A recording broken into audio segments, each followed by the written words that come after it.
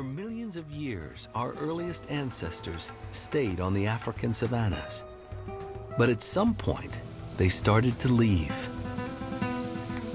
Ancient fossil skulls and tools have been found as far away as China and Indonesia.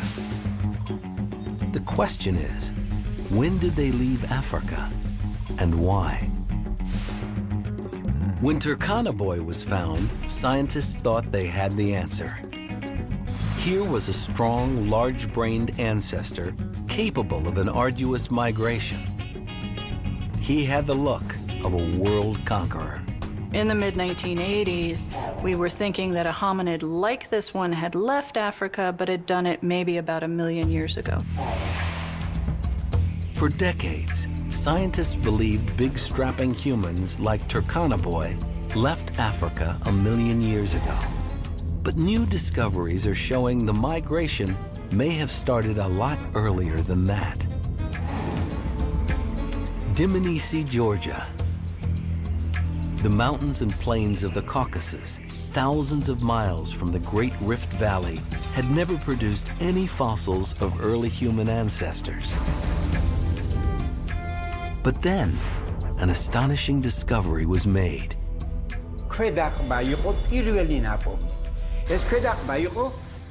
It was a lower jaw with teeth downward, this way in the ground.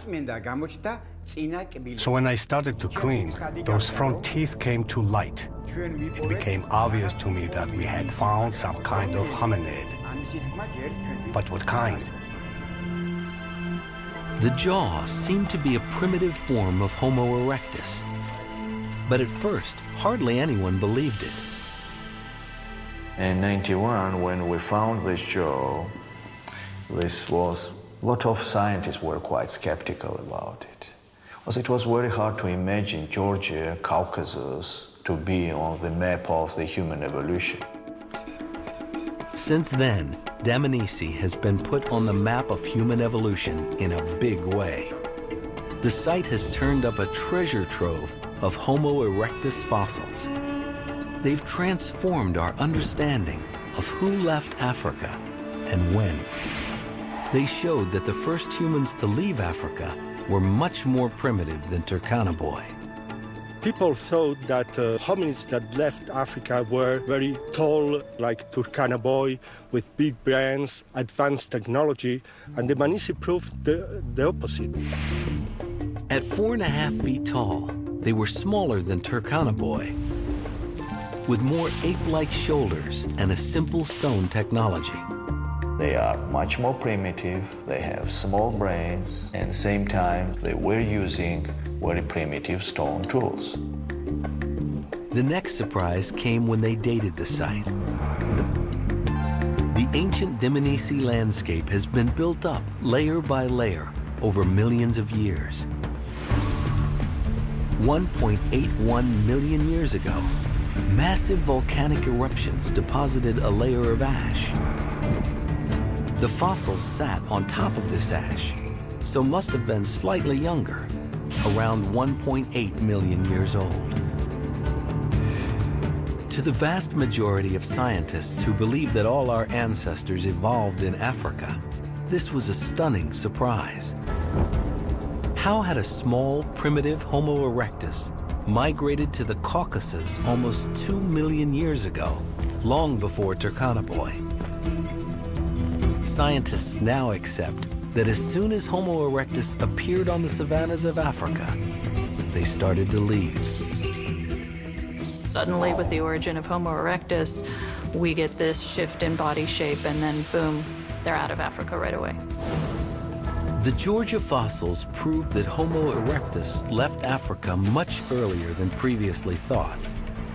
An even more provocative find shows the migration may have started even earlier. Our own species has only been around for 200,000. What was the secret of Homo erectus's success? The amazing finds at Dmanisi have given us one last clue. One of the skulls belonged to an old man. His jawbone revealed he had lost all his teeth well before he died. That was a real surprise. It means that this individual survived 2 years without teeth. For an elder to have survived that long without teeth must mean that others in the group were feeding him, perhaps even chewing his food for him. I love this story.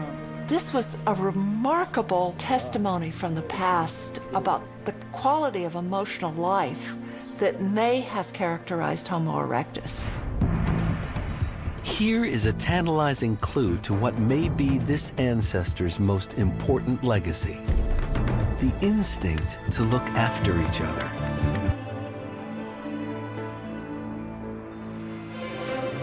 Nova's got a brand new evolution website with lots to explore about our ancestors.